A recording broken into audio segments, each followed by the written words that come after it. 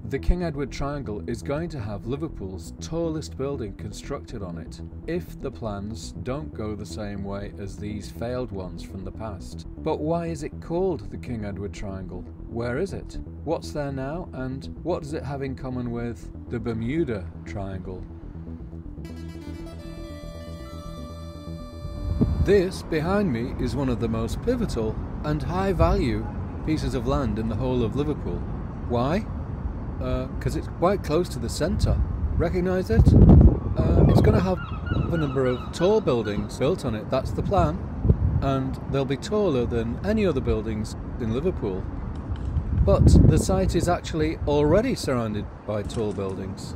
There's the Beetham Tower, West Tower, and the ones on Prince's Dock, Lexington, and the one I've been tracking, Patagonia Place, and there's one very famous tower, one of the first tall buildings in the UK, which you'll recognise, the Liver Building. And so, what's the name of this place? We have the Baltic Triangle, then there's the Bermuda Triangle in the North Atlantic, but this area is called the King Edward Triangle. It's just next to the junction of Leeds Street and Great Howard Street. I've driven past here from the waterfront heading east many times. The big news is that the Beetham Organisation and retailer TJ Morris have created a joint venture which acquired the King Edward Triangle Industrial Estate from Peel Waters. They intend to build a cluster of tall buildings on the site, and one of them is set to become Liverpool's tallest ever skyscraper. TJ Morris was founded by Tom Morris, owner of Home Bargains. But why is it called the King Edward Triangle?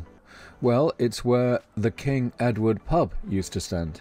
It was torn down in 2007 to make way for a gigantic new tower that was never built. It was going to be called the King Edward Tower. But which King Edward? There have been 11 King Edwards down the centuries. I presume it was King Edward VII, whose name was used for the Edwardian period. As Prince of Wales, he married Alexandra of Denmark in 1863. Eldest son and second child of Queen Victoria. He was King of the United Kingdom and the British Dominions and Emperor of India from the 22nd of January 1901 until his death in 1910. The Liver Building clocks were started at the precise time that Edward's son, George V, was crowned on the 22nd of June 1911. But I digress. The King Edward Triangle is still a bit of a mystery. Oh, and there's also King Edward Street, which forms part of that major road between the waterfront and points east, the A5052 leading to the A5053. So what is currently on the King Edward Triangle? It's basically a small industrial estate with a variety of businesses. Some quite interesting. There's a gym, 2 breweries, a bakery and some industrial units. The businesses seem to be doing well, shame they have to be relocated. But the developers have said they will help with the move. So who are the developers? They are the Beetham Organisation, a property development and investment company dating back to a company founded by Hugh Frost in the 80s. His son, Stephen Beetham, became famous as one of the youngest property developers in the UK. He was behind the Beetham Tower in Manchester, which I'll be featuring in a video soon. 20 years on, Beetham is making a comeback in Liverpool. They are the ones behind the new tower. So what's it going to look like? We don't know yet, but I heard someone mention a project in London, 19 Elms. So I've made a very rough visualization of how things might look in a few years' time. What the tower will actually look like remains to be seen. Brock Carmichael have been nominated as masterplan architects. So that's the story. Industrial estate near waterfront to have new towers built on it. But there's more to it than that. This area, like the Bermuda Triangle, is a place of mystery and intrigue, in a corner of the city with some notable tall buildings, but there are also some failed and now mostly forgotten ones. More about those later. But first, let's have a quick look at the most recent tall buildings around Prince's Dock, just next door. That's the east facade of Patagonia Place, which is nearing its full height after it commenced construction at the beginning of this year. There's the row of structures facing onto Prince's Dock. On the left is 1 Prince's Dock, 2006, 73 metres or 240 feet by AFL Architects. Then it's Patagonia Place, Faulkner Chester Hall, 95 metres or 351 feet. Here are the stages of construction so far.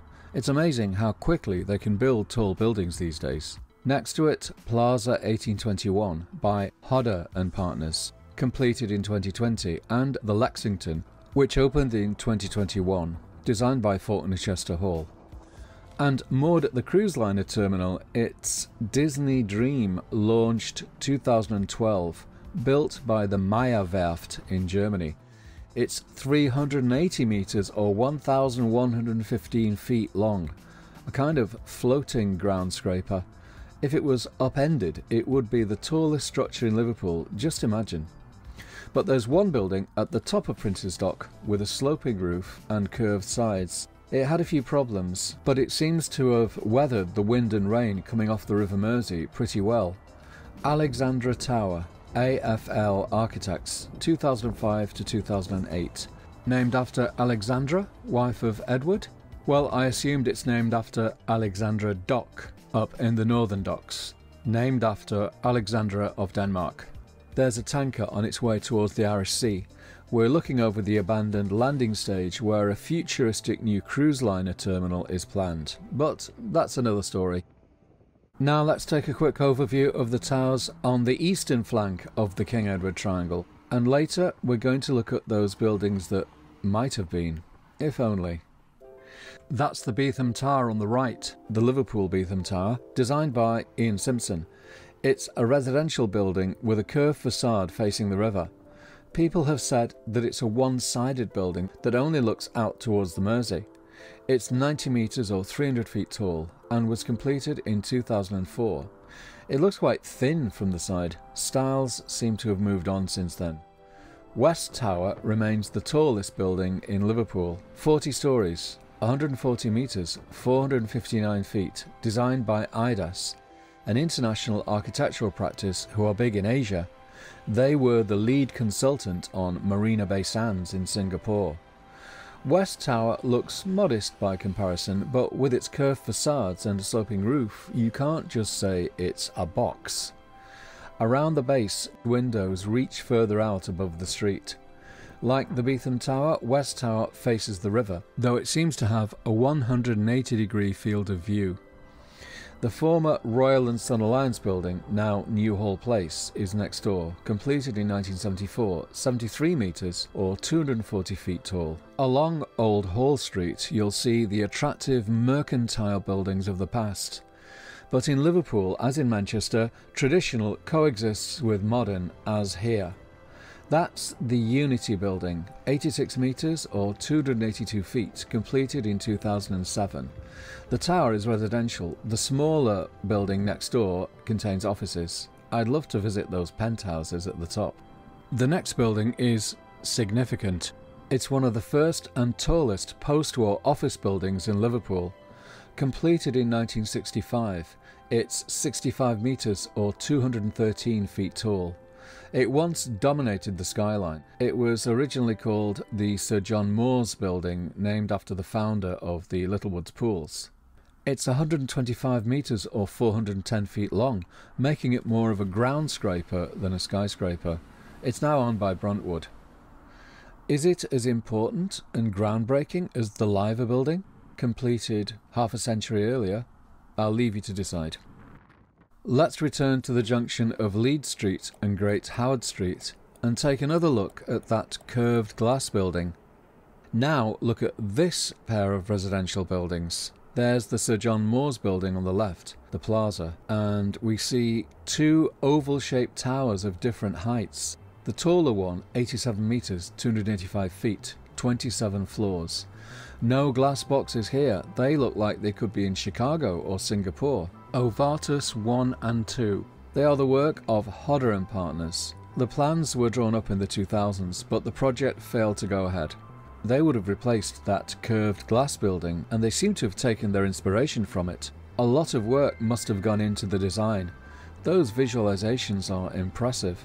Hodder and Partners did the new design for the tower at St Michael's in Manchester. Now let's look at the area just across Leeds Street. This is one of the designs proposed for the site of the King Edward pub. A complex and many-faceted design, definitely not just a glass box. Tall, high-tech, science fiction-like. This could be Shanghai. This is the work of Leach Roads Walker architects, but it was rejected. Another design was created by Manchester-based architect Maurice Shapiro, that's with ERO. He did the metallic 42nd Street building in Manchester I featured previously. The cross seems too strong to me as an icon, but the architect defended his design.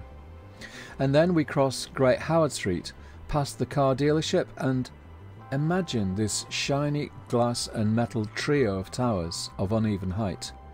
This is, or would have been, infinity. The tallest tower would have risen to 123 metres or 404 feet, 39 floors, with V-shaped supports at the base, a glass facade, zigzag at the top, a much more complex design than most of today's new buildings. It was designed by Faulkner Chester Hall.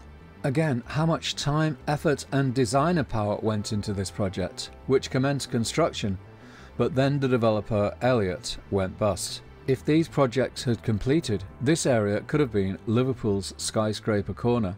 I wonder how architects feel when their projects don't go ahead. Will the new Beetham Tower for the King Edward Triangle end up going the same way? I'll be watching progress and tracking the construction when, or if, it goes ahead. Please give me a like, subscribe, share and comment. Respectfully please. As always, this video took a fair amount of time to capture, research, write, edit and check. I hope I've not made any mistakes. So if you could buy me a coffee, that would be great. Vielen Dank fürs Zuschauen und auf Wiedersehen in Liverpool.